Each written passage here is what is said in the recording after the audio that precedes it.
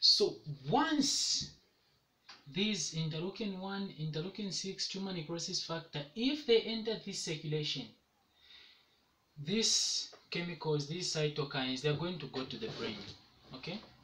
And in the brain, you know that this is the brain, for example. This is the brain, okay? So in the brain, let's say that these cytokines, the tumor necrosis factor, the interleukin-6, the interleukin-1, this is the blood flow to the brain, okay? They reach the brain there. In the brain, these chemicals, they are going to stimulate the hypothalamus, okay? So inside the brain here, we have the hypothalamus. So these interleukin-6, I6, the I1, TNF, they will stimulate this hypothalamus, okay? And once they stimulate the hypothalamus, it is going to start releasing some prostaglandin, okay? The hypothalamus is going to start releasing some prostaglandin, and this prostaglandin is going to start making the body temperature to rise up, leading to what? Fever, okay? And this is how fever is going to come up in a patient with coronavirus. These cytokines, they'll stimulate the hypothalamus, and then the hypothalamus, it will start releasing some prostaglandin, and this prostaglandin, it's going to increase the body temperature, leading to what? Fever. And then what happens? Let us look at this side. If infections become so severe and so worse, inside this circulation is that because of these cytokines that are inside, okay? Remember that inside here, okay, inside this alveoli, we have got neutrophils, right? So these neutrophils, they're going to collect. There will be neutrophils here. There will also be fluid, and it will lead to what we are going to call as a consolidation. Meaning that, let me just try to draw the alveoli here. Okay. So we are saying that this is the alveoli, right? This is the alveoli. This is the same alveoli. So in this alveoli, we'll have neutrophils, we'll have the macrophage inside, the macrophage, fluid, okay?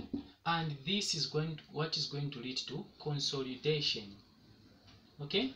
This is going to lead to consolidation. And if this fluid seeps out into this bronchioles, and when the patient coughs, okay? So if this fluid that is inside this alveoli, if they go inside, because remember that inside the alveoli, we're not supposed to have any fluid. So because of that fluid, and once the fluid goes in the alveoli, it's going to irritate the alveoli wall as well as the bronchial wall, which is going to lead to what? In coughing. Okay? Which will lead to what? In coughing. Because of the water, the fluid which is inside this alveoli as well as in the alveolar bronchioles, which is going to irritate the walls of the alveoli as well as the bronchioles, which will lead to coughing. And if this fluid seeps into the bronchioles, the patient is going to have a productive what? Sputum. So this cough, it can either be productive or non-productive. Okay? This sputum, it can be productive or non-productive. And this one, it is what we are going to call as a patient having pneumonia. Okay? So now, let's come here. So we are saying that if this infection gets into this circulation, okay, what is going to happen? Because of presence of many infection in the circulation, it's going to cause what we are calling as septic shock. Okay, there will be septic shock inside the circulation. So let us see how septic shock is going to come about. Okay, so because of many infection in the circulation, there will be what is going to call as septic shock. Okay, and because of septic shock, we are saying that this is the circulation. All right, this is the circulation, and in the circulation we have a lot of, in this circulation, because of severe infection in the alveoli, these neutrophils, the dead neutrophils, because of the pus, the consolidation is going to get inside this circulation, and the infection, once it gets inside the circulation, it's going to result in septic shock. Okay, now what happens in septic shock? In septic shock, we know that there will be vasodilatation of the what? Of the blood vessel. So if there is vasodilatation of the blood vessel, what is going to happen is that there will be movement of fluid into the interstitial spaces. So meaning that fluid to start leaking into the interstitial spaces. Okay, fluid to start, there will be fluid to start leaking interstitial, okay, space. Because of septic shock, the fluid is going to start leaking into the interstitial spaces. Then what happens to the blood volume? Meaning that the blood volume, it is going to do what? So we are saying that the blood volume, it's going to decrease. Okay, and if the blood volumes will decrease, what is going to happen? Remember that there will be impairment in blood perfusion to vital organs. Okay, so I'll again need to wrap this because of, you know, my body is so small. Because of reduced blood volume, there will be reduced blood perfusion to vital organs. Okay, let's start with the kidney. Let's start with the kidney. So look at the kidney. Okay, when you look at the kidney, what are the functions that are being played by the kidney? What is the function of the kidney? You know that this kidney, the function of the kidney, it is actually to excrete what? Urea, or it's to excrete urea, creatinine, okay, burn, let me just say the waste metabolic product. So because of reduced blood perfusion to the kidney, they are going to stop working. There will be renal impairment or kidney failure because of reduced blood perfusion. Okay, because of reduced renal perfusion,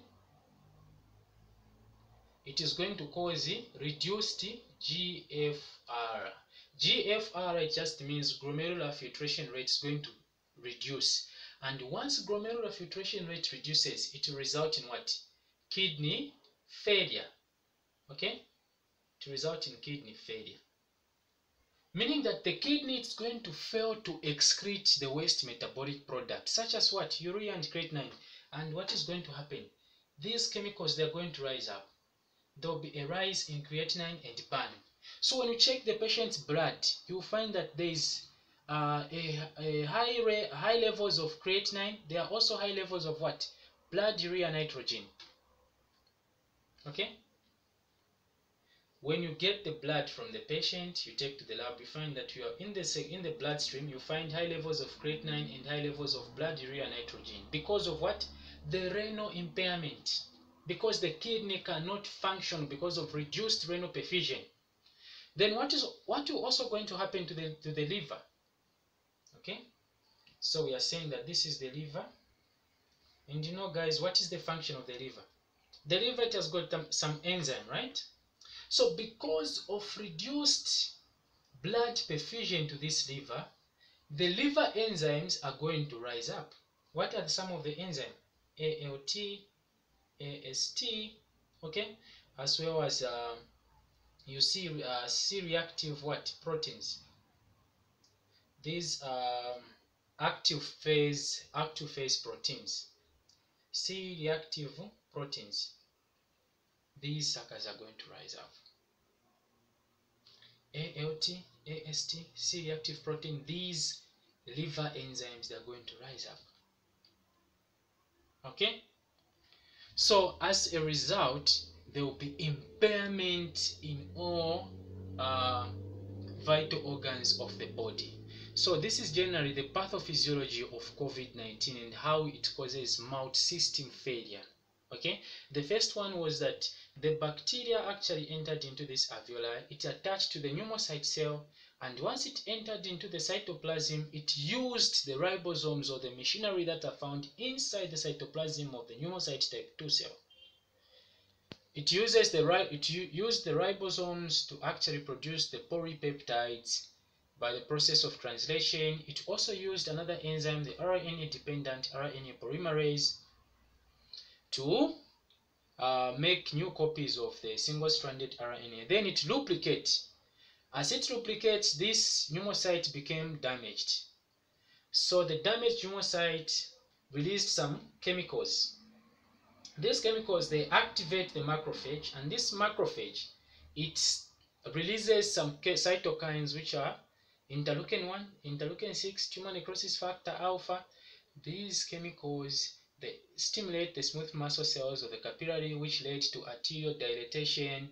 Because of the arterial dilatation, fluid start moving into the interstitial as well as in the alveoli, compressing the alveoli, leading to shortness of breath. Okay, and neutrophils came inside the alveoli. Neutrophils also released some chemicals such as reactive oxygen species, proteases. These chemicals, they damaged the cell wall of the alveoli, which impaired the alveolar cell functions. Okay,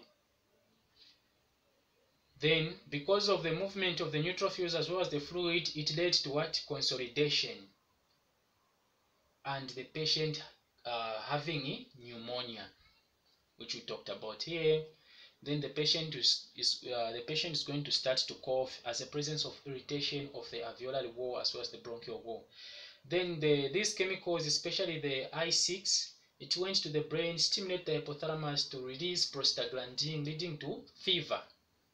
Okay, what else? It also caused, because of infection in the alveoli, infection became severe. It entered the circulation and caused septic shock. And because of septic shock, it led to movement of fluid from the intravascular compartment into the interstitial, which reduced the blood volume or the blood pressure.